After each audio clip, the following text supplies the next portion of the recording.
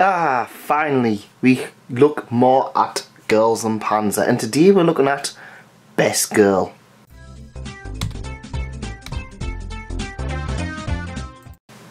Hello and welcome to That Man. This is some merchandise and we are looking at Akiyama Yukari from the Girls und Panzer Nendoroid series. I'm actually doing my backlog on Nendoroids. I bought this one about a year ago. And I've got two other Nendoroids that are even older than that, about nearly coming up to 2 years. They've been in storage for ages and I just haven't really bothered to open them. But I will do so now.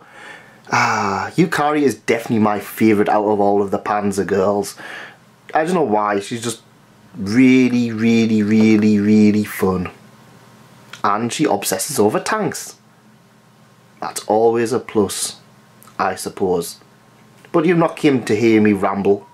Well, no, actually you kind of have. Let's open her up, shall we? And there we have her, with a song in her heart and a smile on her face. She looks absolutely adorable.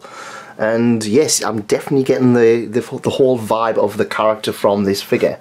It was very easy. It's actually quite weird how you can tell the build quality between these and newer ones are completely different. This is like so slack, and even like the whole thing comes apart so much easier than the current Nendoroids, where they can be quite stiff and difficult to pull apart. It's really weird. So she comes with extra arms, a few extra faces, and a few other interesting things, including this. Yes, much like all of the other Girls und Panzer figures, you actually get part of the tank. So she can stand on there and have a bit of a tank, which is actually pretty cool because she actually comes with... Yeah, it actually comes with an extra hand, so she can actually load it up, or you can make it look like she's loading it up, which is pretty darn cool, I would say. Let's have a look at some of the other features that Best Girl has, shall we? This is an adorable little pose. I really like this one. It's the whole blushing awkward pose that she has at one point during the series. It's actually quite interesting because in the manga, Yukari is actually the main character. And it's very more Yuri-esque than the actual anime is. It's quite interesting. It is something I will be covering because I started reading it and I never finished it, but I own all of the volumes, and it's something I actually do want to cover at some point. A whole massive thing on Girls und Panzer, because it is actually one of my favourite series, despite me not really talking much about it.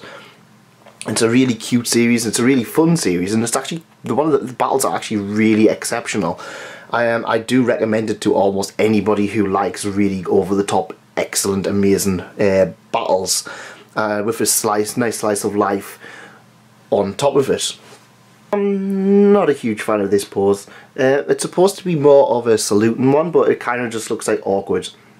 Yeah, I'm really not a fan of this one. It's a bit too awkward for my liking, but that might just be me.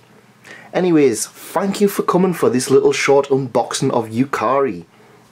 She definitely is the best Girls und Panzer character.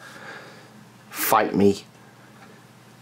Oh, let me know who you think is the best one. That's also quite fun as well. Thank you for coming, and thanks again for staying. Goodbye.